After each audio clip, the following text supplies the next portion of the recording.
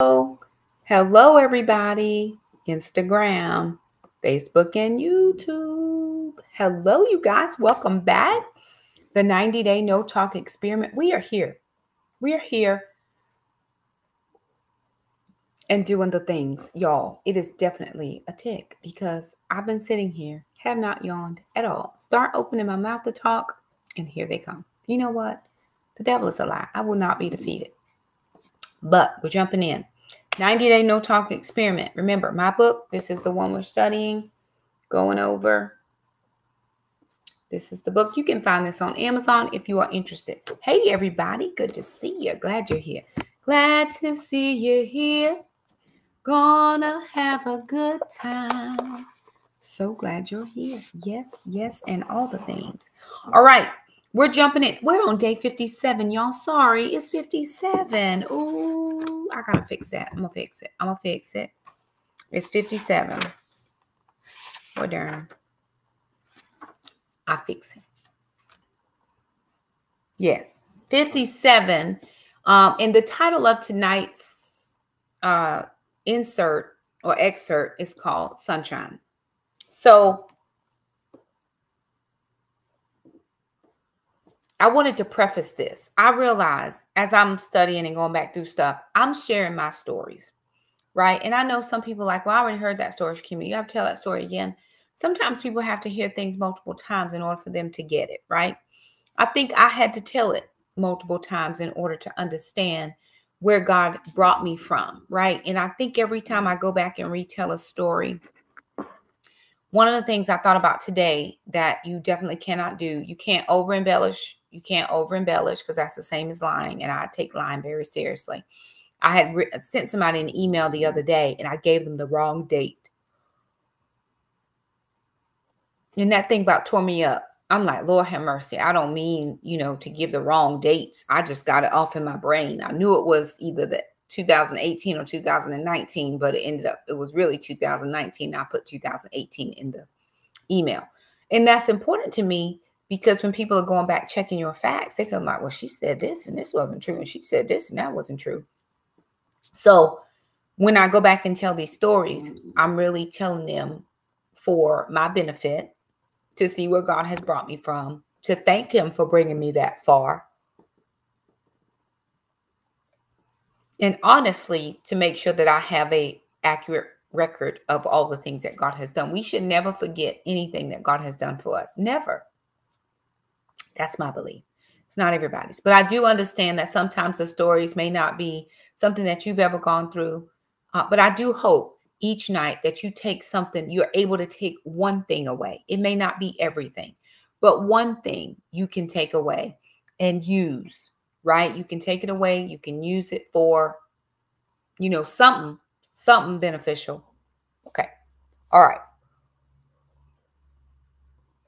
So tonight is called the Sunshine. Now, you guys, I'm on spring break this week and I don't sleep in. Every morning, I have to still get up and take Alana to work. But then I'm able to come back home and jump back in the bed because I don't have to be up. I don't have nowhere to go. I don't have no meetings. I don't have to be at a school. I'm straight. Some mornings I get to school at 6:30 because I am so early in the morning. It just depends on the morning. But I don't have anything else to do. So I came back home this morning and laid down. Laid down, rolled over, woke back up. It was 7:30. That's like an extra hour and some more. I was like, nope, I'm not getting up. My body just didn't want to get up. We've been working in the garden doing stuff. I didn't want to get up. So roll back over. And the next time my eyeballs opened, it was 8:30. Now, yesterday, it rained here really bad. We were driving down to the other end of the county to see if Alana could get a driving test, but we didn't end up getting a driving test. Like in North Carolina, they don't want no new drivers. They good. They don't want no new drivers. So, but we were driving and we ran into this storm and it was a whiteout. You could not see anything in front of you. And then we got back home. It was overcast. It was all the things. And it had been like this for a couple of days, the overcastness. Well, this morning I opened my eyes at 8:39 this morning. because I'm going to drag myself out of bed, because I could have stayed in bed all day and just lived my best I'm in bed life. But I rolled over, and through my windows, there was the brightest sunshine. I don't know that I've seen sunshine like this in a long time. And it reminded me of today's lesson. And it was like, isn't it just like God to bring you back into remembrance of what he's done for you in your life? And today is marked the sunshine. So I do hope that as I go through this and tell this story, that you will, be able to glean something from it. Okay. One of the strongest beliefs, I'm on page 91. If you're following me in the book, I'm just going to read out of the book and then I'll expand or expound. One of my greatest beliefs is that if you share your story, if you tell it, right, then no one else can use it against you later. They can't be pulling up stuff and being like, well, did y'all know? Yes, I told it. So it wasn't anything that anybody had to find. You ain't got to dig and find no dirt on me. I'm just going to tell you all my stuff, and that's just how it's going to be. Don't give people ammunition against you, right? Some things we do tell, some things are not supposed to be told. But whatever my story is, it's mine. It's what I lived through. It's what I experienced. And nobody else can take that away from me. Good, bad, and different. It is what it is. So as the Lord has allowed me, I have shared a little of what myself and the children are comfortable sharing. Here's a little more of that story now. For as long as I can remember, I have wanted to be a wife and a mother. I was raised to be a wife. My grand planned it that way. I'm a teacher because someone else saw something in me that I couldn't see within myself, took an interest in my future, then helped me achieve the goals I set for myself. As a little girl, I'd always taught something to somebody, but I never knew that there were teachers. When I get dressed in the morning to go to school, I realize that there are little brown girls. There are probably little girls that don't look anything like me as well, but I'm just going from my demographic of students and the people I know who might have a few more issues than others. There are some brown girls who never have thought about them being a teacher. They've never thought about a professional job. They've never seen a professional in their family. This is just the way it is. For, what they know is what they know. I live in a rural place, so it is. I work at one school that's highly disadvantaged, highly Title I, lots of, free reduced lunch. Well, everybody gets free lunch now, but, before we were doing the COVID stuff, a lot of free and reduced lunch. It's just a lot. So I dress extra nice when I go to school because I want my girls to see a classy woman. I want my girls to be able to see, even the little fellas, to see what a nice woman should be dressed like and look like and respect myself. Had a little girl come up to me the other day. She said, Miss Wilson, I'm doing good, and I'm gonna go. She's like, I'm going further, and it's all because of you. And I was like, oh my, we don't ever think about that because we take it for granted, the influence that we have in the lives of other people. I rarely speak to this little girl. I mean, she doesn't talk out, right? So you always speaking to the ones who talk, and you like, sit down, stop. What's your question? If you ask a question, the same kids that answer. She never raises her hand. She never hardly speaks out. But I didn't realize that she was looking at me as an example, just as some of you are looking at me as an example, just like I look at other people as an example. And so again, I share the story so that you're able to see just how God has brought me through. Maybe your process is a little bit different than mine, but look at God, even using my story. So imagine my great happiness, because I was happy, when I found the man of my dreams, got married, and had children. Oh, the joy. Finally, my dream had come true, or had it, right? Because your dream may not be somebody else's dream. You got to go back and you got to have these questions. Before you start getting entangled, we know about these entanglements.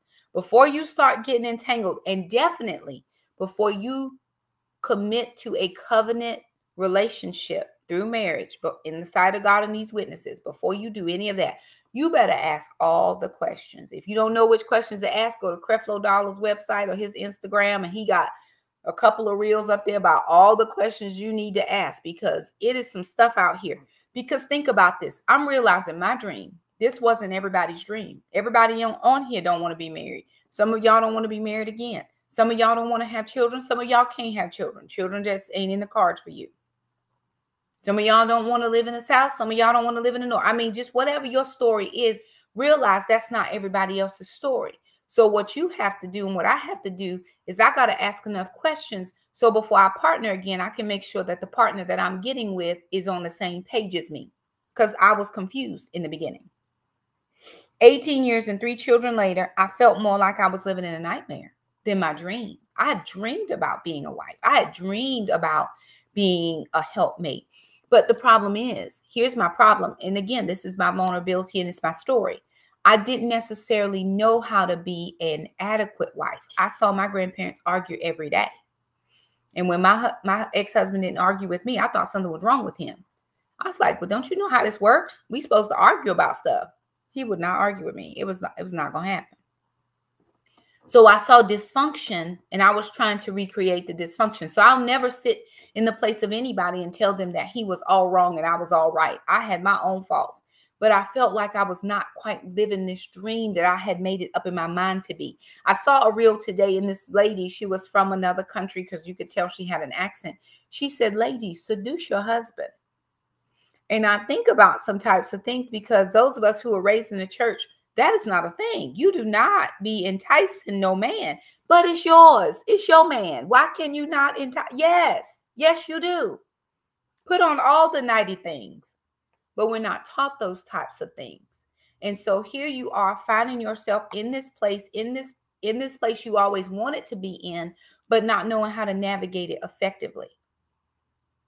And you got to learn some stuff. And when I learned the right things, sadly for me, in my case, it was too late. However, it's not too late for this next season that I'm praying for. As every story has 2 sides, I only tell mine. I'm sure the other side might not see it or tell the same story that I will. I will try to remain a person of integrity and not dishonor that union. It is one that I loved for a very long time. I loved being married. I still love it now, and I'm not married. I love marriage. It's my portion. It's what's supposed to be happening for me. Can't tell you about anybody else. But what I learned in the time that I've been separated and divorced is what a good wife looks like, what a helpmeet looks like. And I've also learned flexibility because what one spouse may need, another may not. Again, I had to tell a friend of mine, she's like, I just don't know what I would get married. Why would I need a man? But you're relegating him to gas and grass. He needs to cut the grass and put gas in your car. Those are things I can do for myself. What I need a man for is to be the spiritual heading of this household. I need a priest over this home. I need somebody to lay hands on me and pray. I need somebody to speak destiny into my children. I need to be able to sit at your feet and you can teach me stuff I don't know. That's what I need. So again, when you're out here looking, you better look for the things that you need. Because Mr. Jerome cuts the grass. For a small fee, he will come and cut the grass. You understand what I'm saying? So I don't need a man just for those physical manual labor things. We're past that. I'm beyond that. I'm close to 50. I've been doing all these things all my life. But I need you for the other pieces of this missing puzzle. Okay. How does someone like me, a wife, a mother, married to the man of her dreams, find herself in the position I'd found myself in? See, 18 years, 4 children later, because I had my daughter at the time, I found myself all alone. I was married single, if that makes any sense. I was married to a man who lived in the bedroom while the kids and I lived in the main house. We were out there I did all the meals, we did all the cleaning, we did all the stuff. But he found himself living in the bedroom. He was happy by himself. He was happy playing his video games. He was just happy doing his own thing that didn't include us. Now, when we went outside the house, he needed to have the perfect show family because we had to make people think we were the perfect family, even though we weren't. Alone without a husband, the person I pledged my life to before God. I'll be honest with you and say this. I have loved God my whole life. I have always loved God. Don't know when it started. Don't plan for it to stop. But I've always had a love for the Lord. Even when I didn't know him exactly like that. Like I said, in several other teachings, some of us know who he is, but we do not know him. We have no personal knowledge of him at all. We've never seen him at work. We've never seen his hand move on our behalf. We've never seen him step into a situation or a circumstance. We just don't have any active memory of God. And I don't know a time when I was without God. I just am somewhere in my spirit, my heart of hearts. I've always known he was there. He has been with me even when I wasn't with him. Ain't that like somebody? Don't you want that person? Yes.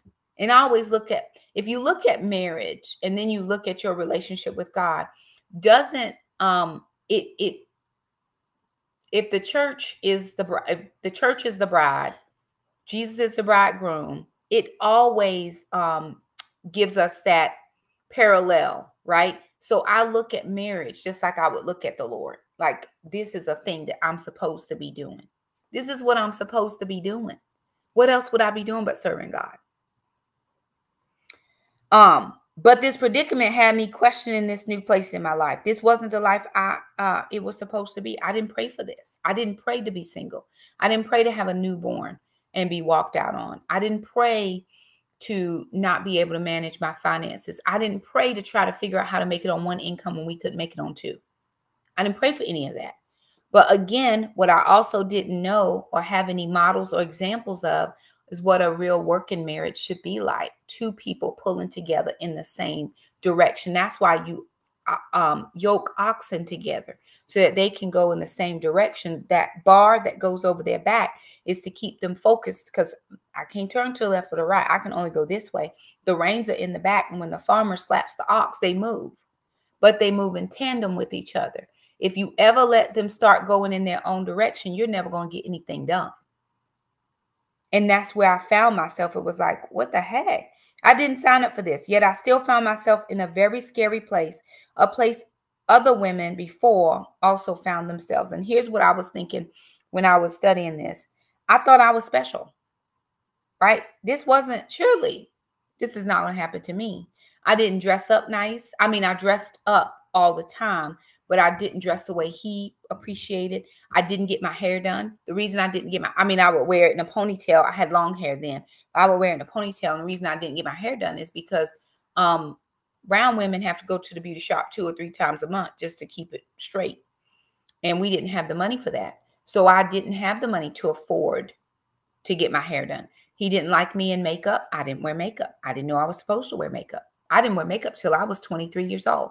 Had never worn it before in my life. A little lipstick here, but that was about it. No foundation, no highlights, no false lashes. Now, what you see here now is all natural. I just have on this little lip color. And Instagram, I do have a little filter on just to smooth out the skin. But this is all Shakema, right? But I didn't know that that was a thing I was supposed to do. But I never thought this would happen to me. Breakups happen to other people. Divorces happen to other people. I never got married thinking I would get a divorce. I never got married and wanted to have children thinking I would be a single parent. It never crossed my mind. My grandparents were married to each other until my grandfather passed away. 50 years they were married. 50 years. And my grandmother missed my grandfather so much that she died a year later. I don't even know if she made it a year. It might have been just right at a year. But she couldn't live without my grandfather. That was her person for 50 years. Oh, my goodness. I hate that for you, Miss Lisa. But here's the thing, right? Exodus 20. If you got your Bible, go to Exodus chapter 20, verses 3, 4, and 5. Do not have other gods besides me. Do not make an idol for yourselves, whether in the shape of anything in the heaven above, or on earth below, or in the waters under the earth. You must not bow down to them or worship them, for I, the Lord your God, am a jealous God, punishing the children for the father's sin to the 3rd and the 4th generation to those who hate me. Now, here's the thing. If I go just to 5a, just that part, marriage to me was an idol. It was an idol. It was a thing to chase after, to achieve, and then that was it. I didn't know what else to do after I got married. I didn't know how to stay married. I didn't know how to work the marriage. I didn't know how to what do I want to say? I didn't know how to meet the needs of my spouse. Because had I known, I probably didn't even know the needs he had. Had I known some of the needs he had that I was unwilling to give, then I probably would have not been married. I would have just let that go. But when I got married, it was like, okay, I'm married. And that was the prize. The prize was the marriage. But I didn't realize that in order for the marriage to remain, I had to do something on my part. From the very beginning, I should have known something was amiss. See, in the above verses, the Lord was clear, no other gods. And on that point, I had failed. I had failed miserably. My husband, that man I was married to, was he was like my heir.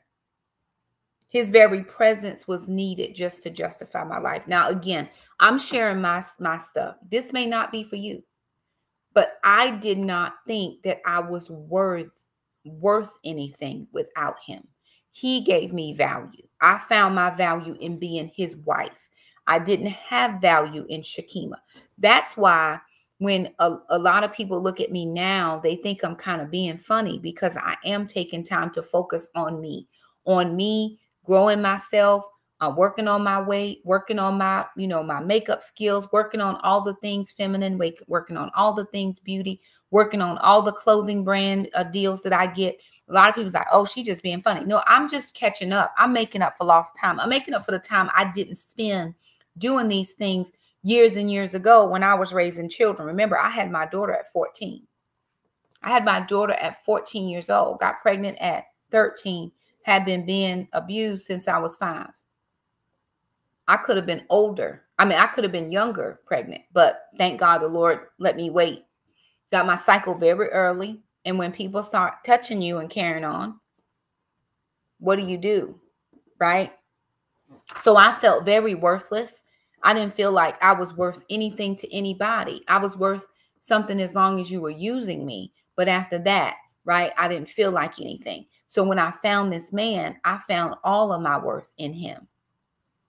All of my worth was in him, not just a little fraction. All of my worth was in him.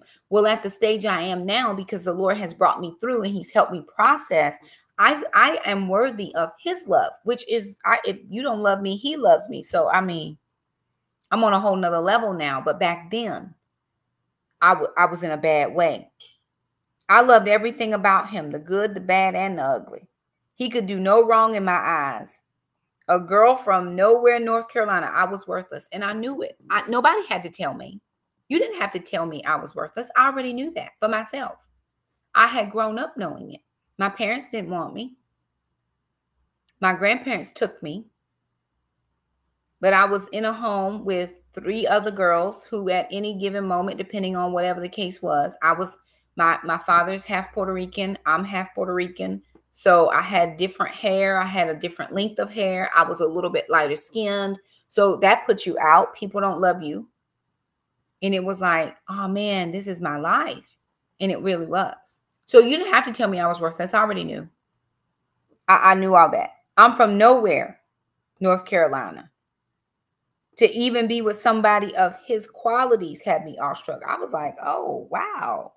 Why would he pick me? He told me the first night that he saw me, we were at a basketball game and I was walking into the basketball game. He was sitting in the bleachers. I didn't even know who he was. And I was walking into the basketball game. Or maybe I was sitting on the bleachers and he was walking in.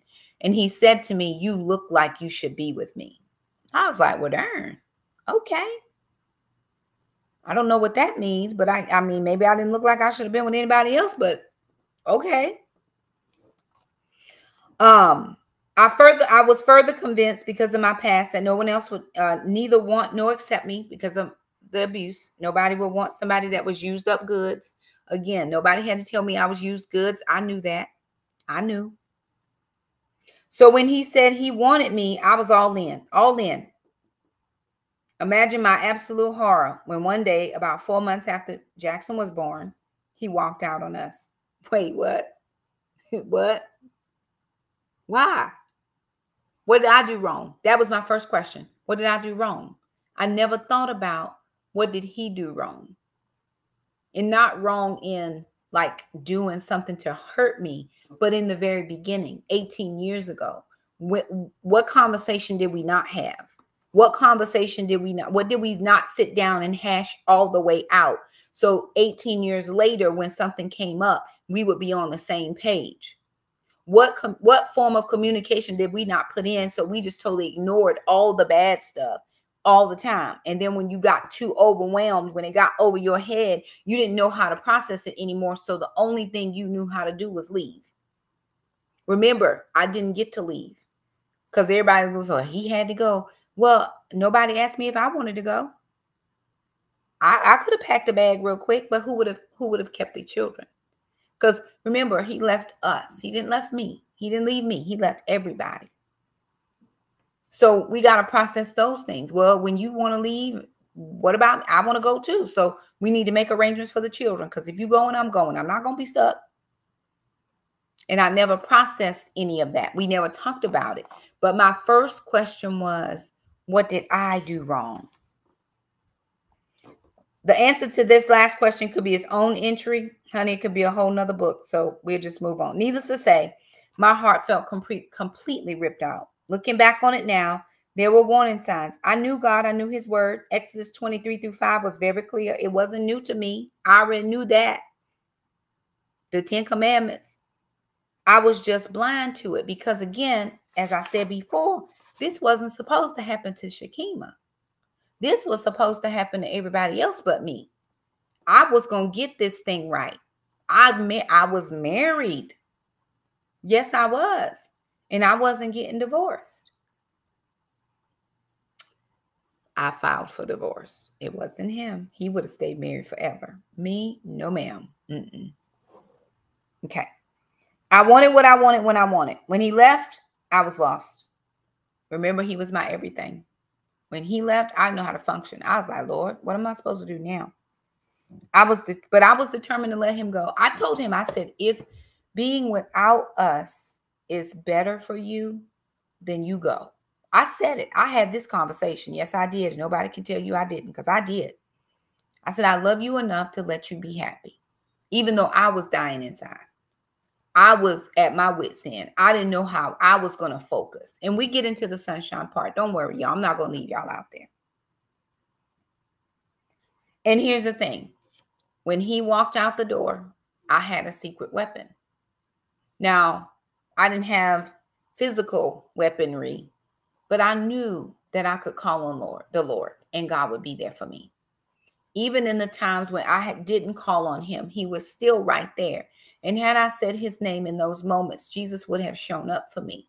So I was very, very sure that Jesus was there, right? I didn't have another man somewhere. I didn't have a sneaky link. I didn't have nobody. There was no phone call person I could call, because another person, even if I had gotten another man then, it would not have fixed me. It wouldn't have fixed the problem.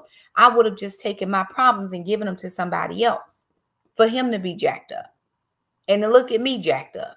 So it wasn't any of that. What it ended up being was I needed to call on the Lord, because he was the only person then and now still who could get me out of the place that I was in. I was in despair. I was so far down. I didn't know if I was ever going to get back up. But the Bible says a just man fall down, yea, 7 times, but he gets back up. We fall down, but we get up. I didn't know how to get up. I was face planted. I was out. I held it together just long enough for him to close the door softly behind him. And after that, I was crying. The kids was crying. Everybody crying. I'm like, Lord, what in the world? What is this, Jesus, exactly? Romans 10:9-10 was my answer, or one of them anyway. It wasn't that I wasn't saved. I've been saved since I was 13 years old. I made a further decision for the Lord in 1999, and I've stayed with my decision since 1999. Doesn't mean I haven't had to go back and renew and dedicate. I just renew and dedicate just so I'm in, just to make sure I didn't miss nothing. But me and the Lord are locked in. We locked in. Before I called on Jesus, I had to know him like Adam knew Eve, in a very intimate space. And I think that's the part that I've been trying to drive home these last couple of nights. Some of us know who he is, but we don't know him. Know is an intimate term. That is gnosko I think it's the Greek or the Hebrew, don't get me wrong, with one of them. but it's to know them intimately. That means you get to go into the bedchamber. You get to lay down with the lover of your soul, and he gets to know you in all the intimate spaces and places. That's what that word means. So for those of you husbands and wives that are married, when you go in and you do a little rubbing and carrying on, and next thing you know, you is entangled, that kind of way. And I wasn't sure at that moment that I knew him like that. I knew him, but I didn't really know him like that. And so what I needed to do was I needed to get into that place, because it was only in that place where I found safety and security, where I found rest and peace, where I found calm, where I didn't have chaos and all this mind stuff happening to me. That was the only place that I was going to be able to be delivered from myself, from all the things and the bad thoughts and you should have done this and you could have did that and all the things. I wasn't going to be delivered just within my own strength. I had to get into Jesus. Oh, how I knew him. He would of night or day when I needed some alone us time. This time would be no different. When me and the Lord really solidified our relationship, it was within the first 3 years of my separation and divorce. In North Carolina, you have to be separated for 1 year before you can file for divorce. I had to file for divorce twice. Once because I got the paper, the notary filled out the wrong date on the paper. And so I had to go back and file again. They would not let it go through. And I had to pay for it twice because, again, he wasn't going to file for divorce ever. But even though I was in that place, I still had to get in good with the Lord because I didn't want to go through this again. And I asked the Lord, I said, Lord, I need you to let me feel everything that I'm feeling, every single thing. I need to feel every pain, every hurt, every wound, every rip, every tear, because I want to recognize this. If I should get into another situation, I want to recognize these feelings so I can head them off at the pass. When he left, closed the door softly, I cried. And I cried every night for 365 nights straight. Every single night. Remember, I told y'all we slept in a king size bed, a queen size bed. I had to get rid of that. I wasn't gonna have the memories, and I'm rolling over looking for you, and you ain't there. I went down to a twin, slept on a twin bed for 7 years. I just wasn't gonna do that to myself. For the first year, he would come down and stay with the kids, and I would go stay with my sister. I would let him stay at my house, because he didn't have any other place to go and be with the kids. And I wanted him to be with his children. But I'm still processing this. What did I do wrong? What did I say wrong? What did I not? You know, it's too late then. You got to work that marriage the whole time you married. You can't be trying to work it out after they leave. No, you better be working this whole thing before they go. 365 days I cried my eyes out for all the things that would never be, for all the lost opportunities, for those lost Adam and Eve moments that would never happen again, and for my children who were losing their father because of me. Had to be my fault. They didn't do anything to him. It was me. Now, will I take 100% credit for the loss? I won't, because we both were entered into this covenant marriage. And whatever I didn't do, there were some things that you didn't do. And so how did we get to this place? But again, because I felt so worthless, I knew it was me. And it was only spending time with the Lord, like for real time with the Lord, sitting in my prayer chair, earbuds in, worship music on, crying out at the top of my lungs. My kids would fall asleep with me in here hollering and screaming to God, just really crying out to the Lord. Just like David. David said, I cried out to the Lord and he heard me. I was crying. I still do it now. My kids and the dogs just sleep through it. They like, Lord, she at it again. We just going to be asleep. But here's the thing, right? 365 days I cried, and it was crazy. It was crazy. Let me see. I was paralyzed with fear. I couldn't leave my house unless I was going to work or church. Other than that, I would get to the front door. I would open the door, and I could not put my foot outside the door. He had been my world. And I don't think we should make anybody our world. I do think we should esteem our spouse higher than ourselves, just like we would our neighbor. But you can't be my world, because when you're not there anymore, what does my world consist of now? God, Jesus, he is my world. Thou shalt have no other gods before me. I don't care who it is.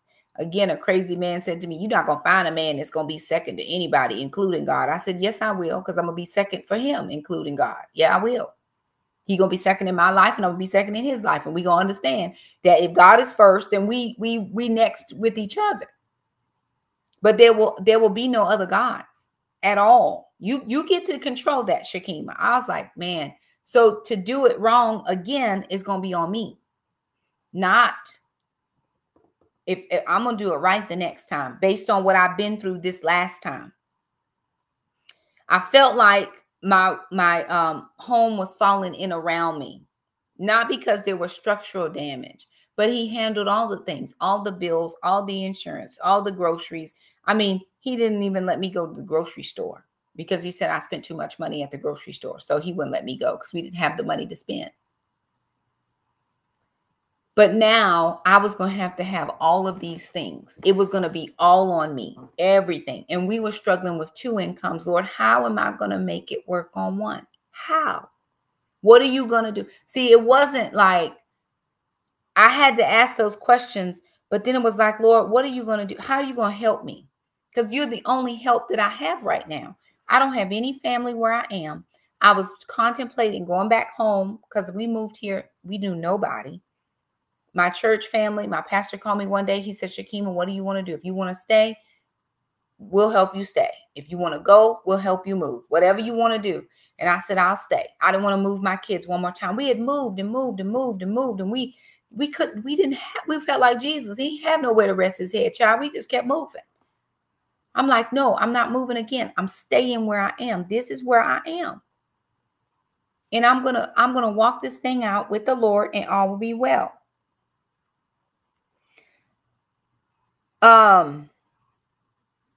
So when I asked the Lord, I said, let me feel it all. Y'all, I felt it all. I felt every anger. I felt disappointment. I felt rage. I felt bitter. I felt like I wanted to hurt people. You name it, I felt it. Every Sunday, I laid on the altar. I cried for 3 years, just on the altar. Just on the altar every Sunday at church. I just had to stay there until me and the Lord had dealt with some stuff. Until he had shown me all of the things in Shakema that were just ugly, that I needed to fix, that I needed to submit to him. I needed to surrender control, and I needed to allow him to fix it in me, right? I couldn't fix it. That's the thing for some of us. We're out here trying to fix ourselves. You can't fix you, because if you could fix you, you would have been fixed by now. So what you have to do is lay it all down at his feet, surrender it to him, and give him permission to work within you, to work in this situation, to work throughout whatever it is that you're going through.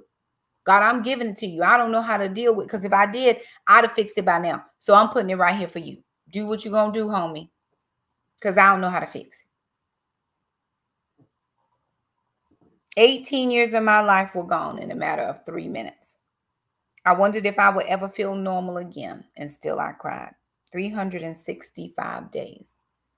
On the 366th day, this is where we get to the sunshine part. I was in my small 2-bedroom apartment, cooking in the kitchen, feeling like death warmed over because I'd cried myself to sleep again the night before. Feeling like death warmed over what had just happened. And this was a year ago. It didn't just happen. It was a whole 365 days later, because I'm on 366 now. And I counted every last one of them.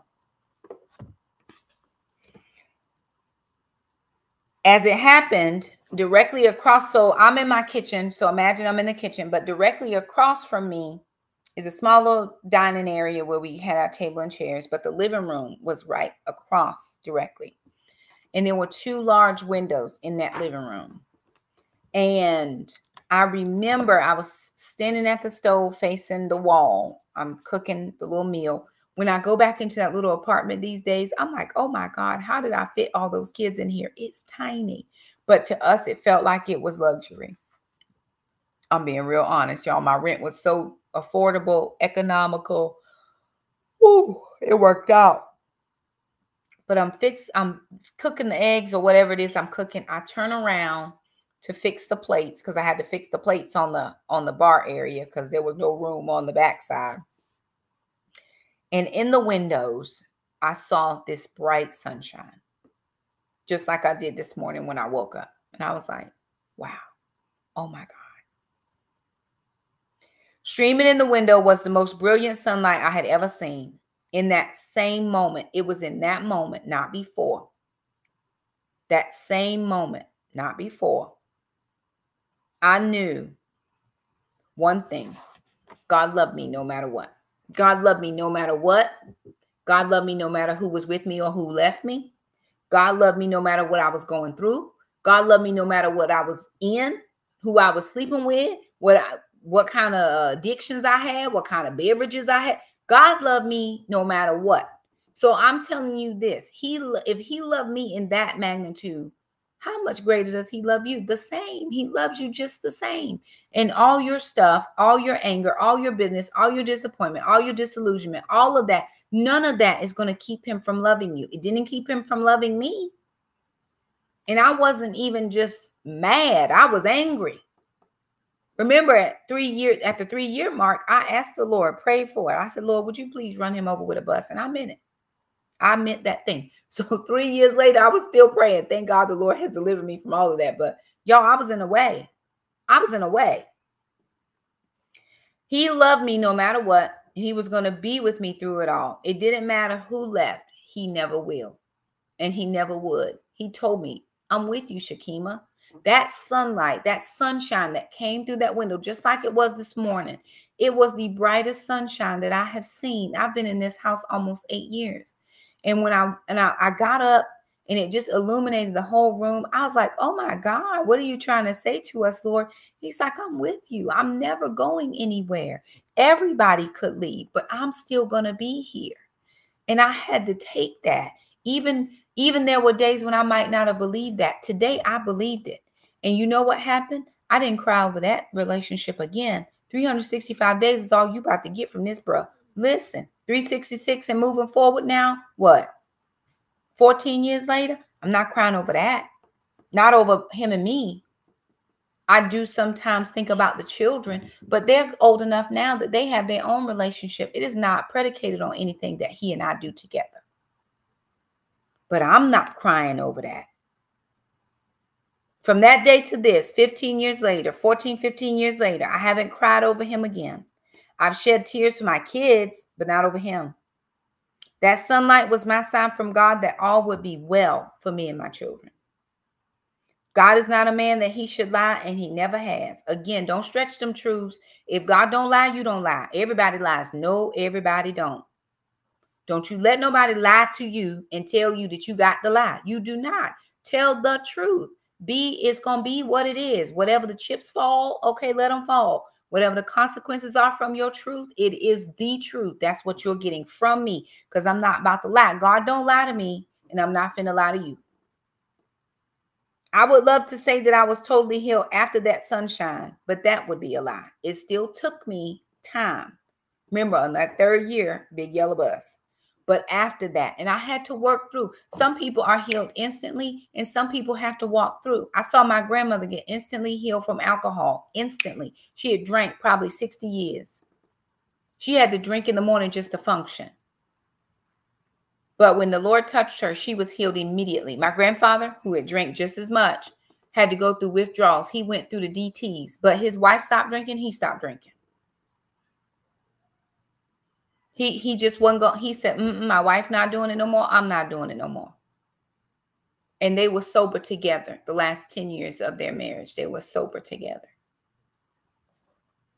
I can tell you that since then, after about 6 years, everything was amazing. So it was like 6 years after that, life was amazing. Life is amazing. God is my light and my love forever. I love the Lord, and God loves me. And no matter what I did back then, he's not holding that against me. That was my human self. And there may be disappointments that come again. It's human to feel an emotion. The Bible tells us, we read it, you can be angry, but don't sin. So I might feel a type of way, but I'm not going to sin against you, against anybody, and mainly sin against the Lord. So don't think just because you're going through something that God is not there. Where is he going? Now, if you're not saved and you don't know him as Lord and Savior, he ain't there. But he stands at the door and knocks. All you got to do is let him in. So as I do every night, I want to ask you, do you know him? Yes or no? You get to make that choice and that decision. If you don't, let me recommend that you set up a date and a time to do so. Get to know the lover of your soul. Yes, ma'am, I will. But see, here's the thing. Feeling the comment came in, will you pray for me? I'm asking you to pray for me. I just feel so much stress. That's a choice. You don't have to feel it. Situations are what they are. Write it down, take note, then ask the Lord, how do you want me to handle this? How are you going to take care of this? Your word says, if I give, it shall be given unto me, good measure, pressed down, shaken together, running over, shall you cause men to give unto my bosom. I have given to you. Now my bosom over here is a little empty. So can you fill it up? However it is that you, whatever you want to do, God. See, we don't take on. Again, remember the other night I said there is no struggle in the Lord.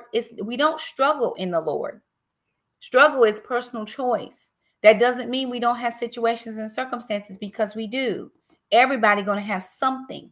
But I am choosing to lay that all at the feet of Jesus and allow him to come in and do what he wants to do. God, you can take all of this. He said, come to me, all who are weary and heavy laden, and I will give you rest. If we are weary, we should be giving all of that over to him. He said, take my yoke upon you. My yoke is easy. My burden is light. If you're walking around with all that pressure and stress, it's because there has not been an exchange on our part. I got to give my stuff to him. You take care of it, and then trust him to take care of it. Do your part. Do my part, Shakema. And then allow the Lord to do what the Lord is going to do. Because God gonna God every time. He gonna God every time. But that's that relationalness. I only know him as Jehovah Rapha when I'm sick. I know him as Shalom when I am feeling at dis-ease. I know him as Nisi when I need him to be my band. I know him. You got to know who he is in my situation. God, at this moment, I'm feeling something that ain't quite right. I'm going to need you to, direct me, lead me, guide me, show me. And that's all of us. So I'm just sharing that with all of us, right? Because it can be very easy to revert back to old behavior, which means we take on the burdens of the world. And it's not, my daughter works with this one particular individual, and every day they stressed out. Why are you coming here if you stressed out? You making it bad for everybody else with your stress. We do not want to hear. I have a friend, her name is Antoinette. She says, no, thank you. No, thank you. Put it in the trash. We don't want it. We just don't want it. We're good. Thank you so much. No, thank you. And that is an okay response. Do you want this stress? No, thank you. Put it in the trash. No, That's right. Cast your cares on the Lord, for he cares for you.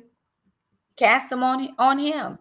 His shoulders are big enough. The Bible says that the government of the world shall be upon his shoulders. It's big enough. If it's big enough to carry the government, it's big enough to carry your little stuff, my little stuff. And again, this seemed like such beyond my thinking at this point. And I was like, Lord, I didn't know where else to turn, but I'm turning to you, and you're going to fix this for me. And he fixed it for me. I get that some people are not at that level, but you cannot use that as an excuse for every time. You got to get there. We have to get there. Some of us, we just don't want to get there, or some of us don't know how. That's why you come here. That's why you go to your place of worship. That's why you go to your community, so you can learn how to get there. Because if I kept telling myself, well, I don't know how to get beyond this divorce, I would still be feeling like I felt 15 years ago. But no, the devil is a lie. That's not God's best for me. You got to ask yourself, what is God's best for me? Because I wasn't always at this level either, but it was line upon line, precept upon precept, situation by situation, turning it over to the Lord by turning it over to the Lord, mistake by mistake, falling down, getting up, falling down, getting up. It's a process, and there should be progress in the process. There should be progress in the process. Here's the thing, and I'm done. Don't give yourself an excuse. Don't. Because if you give yourself one, you're going to give yourself 50. Y'all watch 600 Pound Life? Y'all, don't y'all love Dr. Nazardin? Dr. Nazardin don't be playing with him. He said, Dr. Nazardin said, you eat for 2 and 3 people. You're 600 a pound. You don't follow the diet. We cannot help you, you know? But we keep giving ourselves those excuses. I cannot help you. That's what he says. And as long as we give ourselves an out, we don't have to deal with us. I don't have to deal with me. I don't have to deal with him. I don't have to deal with the situation. I have to deal with the kids. But if you don't deal with it now, you're going to be dealing with it later. And I'd much rather have dealt with it then than when I'm asking God to set me on the right path and put me in the path of my husband than have to be dealing with it when he show up. I don't want to do it. No, ma'am. Not me. Now, listen, here's the thing, y'all, right? I'm just throwing it out here. You take it, chew your meat, spit out the bones, get what you can get from it. Ask God, say, okay, God, with all that she said tonight, what can I use? What can I use? What can I use? Because everything may not be for everybody. And so I know this, I was thinking about this the other night too. I'm giving y'all 90 straight days. A lot of times you hear a message on Sunday and you have 6 more days to think about it before you go back on another Sunday. This is a lot of information, but here's the thing. They're on replay. You can go get the replay. Right? You can get the replay. So if you don't get it, you can go back and get it again. Anywho, there it is. Thank y'all so much for joining me. All the thumbs, all the likes, all the shares. Tomorrow is day 56. We're talking about my desire. My desire is tomorrow, day 56. I already got the date wrong, so I'm going to change that. Day 56. I love you guys. I appreciate you. I'm praying for all y'all. I'm praying for me. Y'all pray my strength, and I'll continue to pray for y'all's. I'm going to see you guys tomorrow night. Bye now.